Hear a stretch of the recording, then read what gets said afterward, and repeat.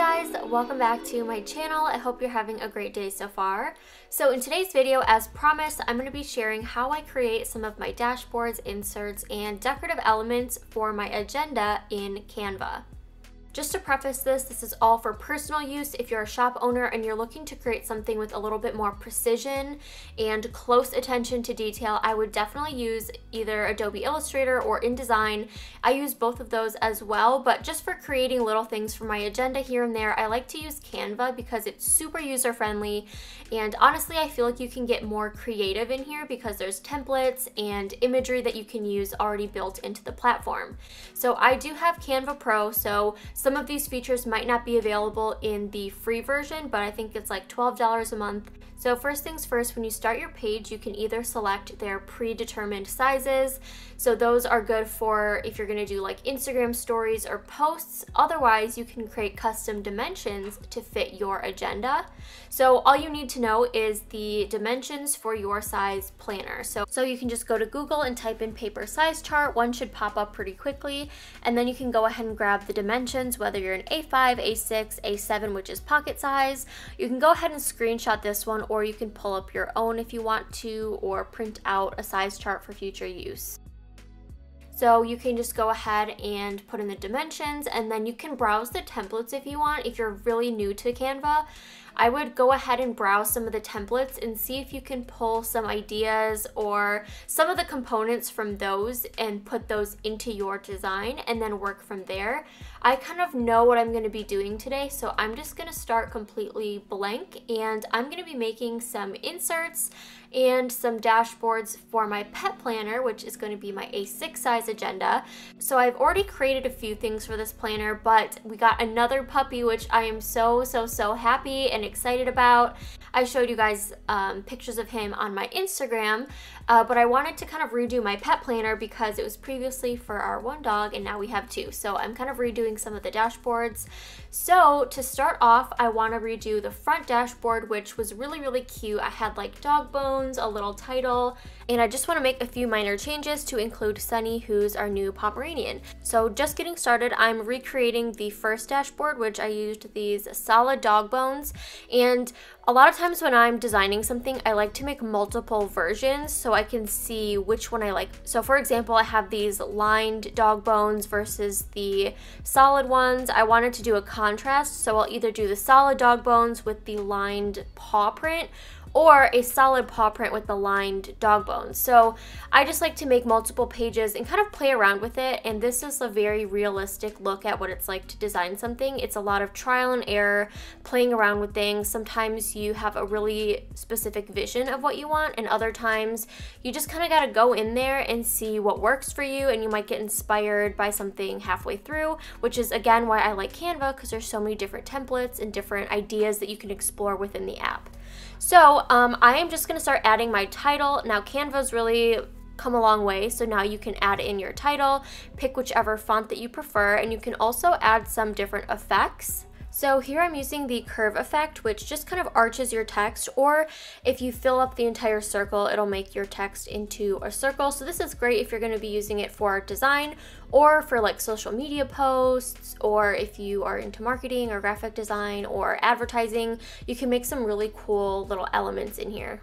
So to center your design, you can go up to position and click the center option, or you can just grab whatever you're trying to center and move it around the page until you find that purple center line. One thing that I like to keep in mind when I'm designing inserts is that there's going to be holes on one side of the page. So if you're making your front dashboard, there's going to be holes on the left-hand side. If you're designing the back side of that dashboard, there's going to be holes on the right-hand side. So I like to make my design slightly off-center.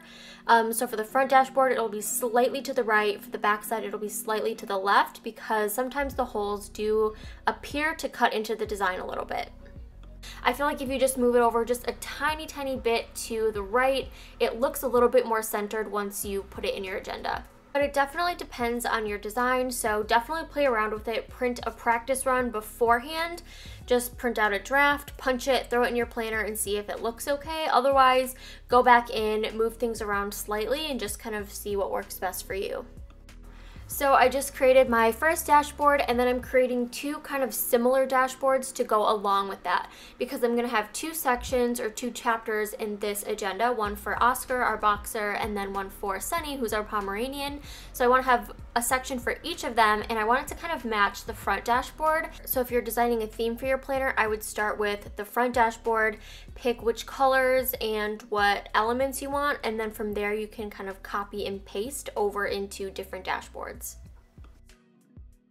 So for these two chapter dashboards, I'm just starting with the first one, and I'm just kind of messing around with the text, whether I want it to be all caps, whether I want the letters spaced out, italicized, the sizing of it. So I'm just kind of messing around and seeing what I like best, and then I'm going to go ahead and copy this into the second dashboard and just change the name from Oscar to Sunny. On the left-hand side, there's a vertical toolbar which has templates, elements, uploads, text, styles, logos, and more. So the template section is where you're going to find all of the pre-made templates. This is a great thing to explore first. I would actually explore all of these first so you can kind of see what's available and get some ideas. After that, you have elements, which has stock images, clip art, shapes, and photo grids. And then the upload section is where you're going to find all of your uploaded media. So if you upload your own photos and videos, you'll find those there.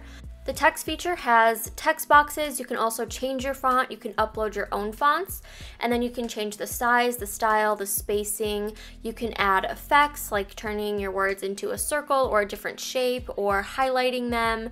After that, you have styles where you can find different color palettes. And then below that is logos, so if you have any specific logos you want to add, you can do that as well.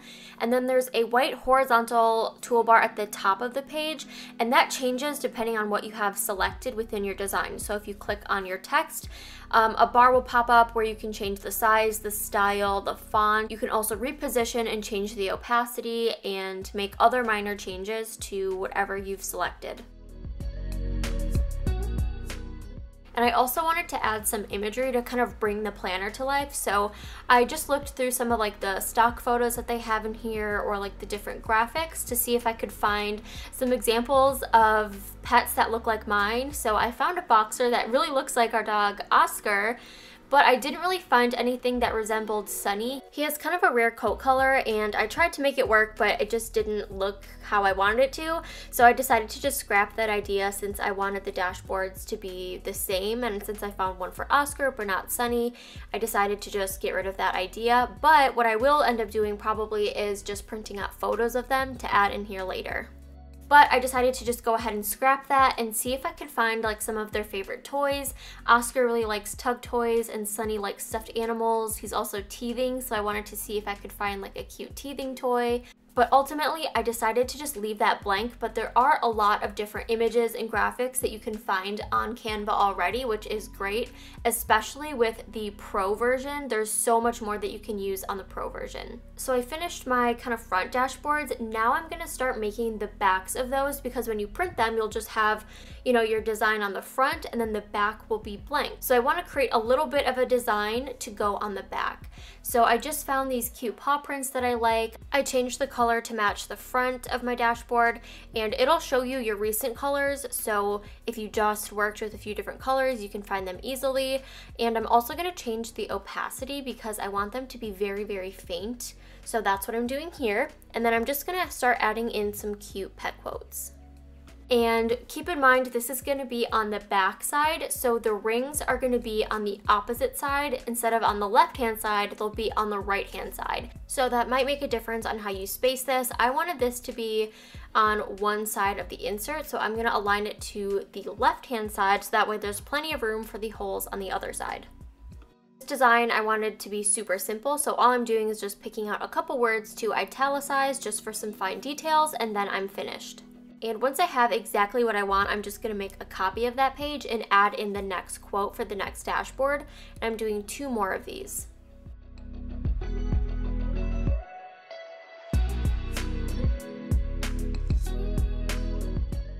So now that I've completed the main decorative elements, which are just the dashboards, I want to make a couple inserts that I want to keep in this planner that are specific to my needs.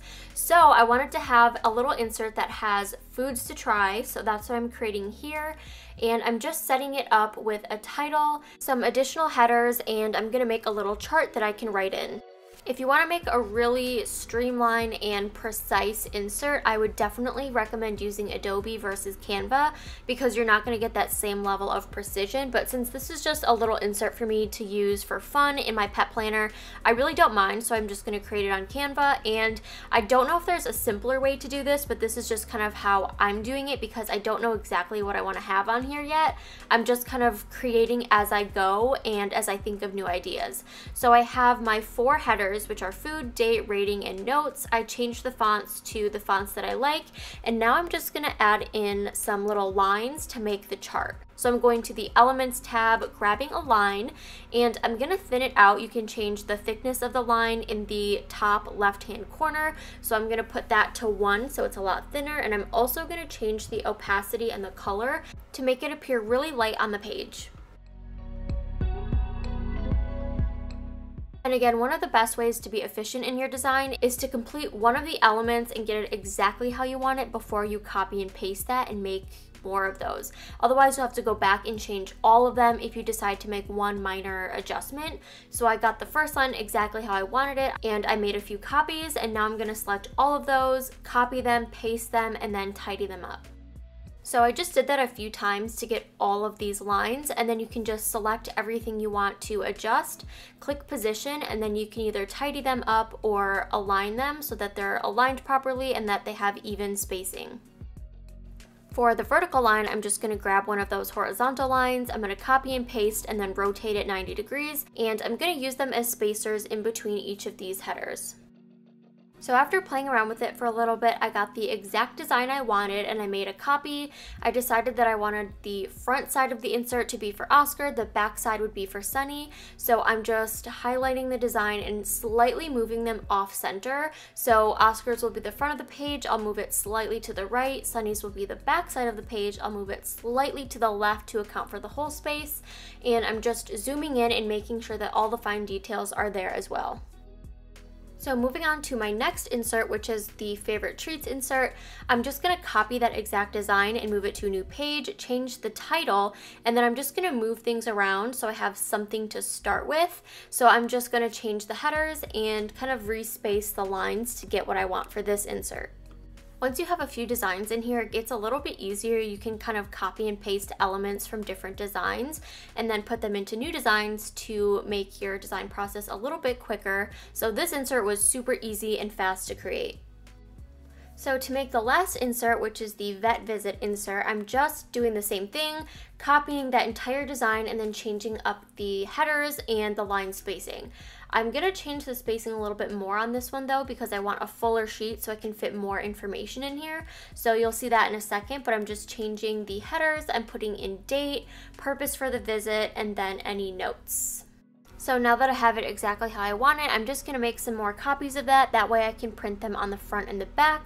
And again, I'll just slightly off-center them to account for the whole space. At the last second, I wanted to add a little icon for the favorite treats insert. I thought it would be cute, so I just went ahead and found one I liked, changed the color, and popped it in there, but I'm pretty much done. I just wanted to create a couple of new inserts and a couple of new dashboards for my pet planner so I could have some items that were specific to me that I created just so my planner feels more personal and so it feels more fun. The main parts of the agenda are the Infinite Lotus monthly overviews and some note inserts for actual information and appointments and things like that. So once you're done, you're ready to export. So just check over your designs one last time, make sure everything's spelled correctly and that you have exactly what you want to print. And then you can go to the white button at the top right hand of the screen, which is the share button, and click download. That's where you'll get to select your file type, if you need crop marks, transparent background, and all of that. So my file type is going to be a PDF print for the best quality, and then you can select your pages and turn the crop marks and bleed on. That'll show you where you need to cut your inserts. So one thing that you want to know is that if you're going to be printing inserts on the fronts and backs, that you're printing and exporting the correct inserts back to back. So I'm going to do these separately because I'm going to keep some of these on my computer so I can reprint them, like the inserts. The dashboards I'm only going to print once. So I exported those two together, and here you can see I have the front of the dashboard and the back of the dashboard exported together. So all I'll have to do is press print. It'll print on both sides, and I can just cut out that one sheet of paper. You can arrange these in Canva, so when you export multiple pages at once, they're already lined up. Otherwise, you can just make notes of which pages you want on the fronts and the backs, and then export those ones together. Hope that makes sense, but basically I'm just doing this so I can save some of the inserts on my computer, like the inserts, and reprint them for future use. And the other dashboards I'm only printing once, so I'm just gonna X those out once I'm done printing them. So now I have all of my documents ready to go. So just go up to File, Print, and then we're gonna select the number of copies that you want. If you want them to print two-sided, make sure you check that box. Depending on the printer, you might have different settings, but you always want to make sure that your scale is set to 100. That's super important to make sure you're printing in the correct size. Otherwise, your crop marks aren't going to work. And then you can change your color settings and then just go ahead and print and cut on the crop marks that are included in your design. If you want to learn more about graphic design, there is a graphic design masterclass on Skillshare that's really helpful if you want to get more into Adobe. You'll learn how to use Photoshop, InDesign, and Illustrator, and it's a beginner level class, so you'll be able to follow along really easily. It goes through everything from typography to grids, the color wheel, setting up your documents, and so much more. And I really liked this class because I already used InDesign and Illustrator, but the teacher of this class, Lindsay Marsh, she gives you some more insight and some shortcuts that you can use to streamline your process. I've been using Skillshare for over a year now, and I absolutely love the platform. There's so much to explore, everything from marketing, productivity, lifestyle, so much more, and they have been such an amazing sponsor of mine. I really enjoy working with them, and I really get a lot of good use out of the platform. So I figured you guys would as well. The first 1,000 of my subscribers who use the link below will get a free 1-month trial, so definitely take advantage of that if you've been wanting to learn some new skills or brush up on some of your existing ones. Anyways, that's it for me today. I hope you guys enjoyed today's video. A few of you have asked me to create this for a while, so I hope this helps. I am not an expert at all. I'm just an average person who happens to have a Canva account. So if you want to get started with the design, this is definitely a good starting place. Like I said, if you want to design for your business, I would definitely check out Adobe Illustrator or InDesign or even Photoshop for more precise design. But Canva is super user-friendly and easy, and it's a really good starting place if you want to create some custom items for your agenda. So I'm super excited about my pet planner. I hope to have a setup video up pretty soon so you guys can see what these inserts look like actually printed out and in use in my planner. So definitely look out for that. But I hope you guys enjoyed today's video. Please let me know if you have questions. I would be happy to help, and I will see you guys next time. Bye!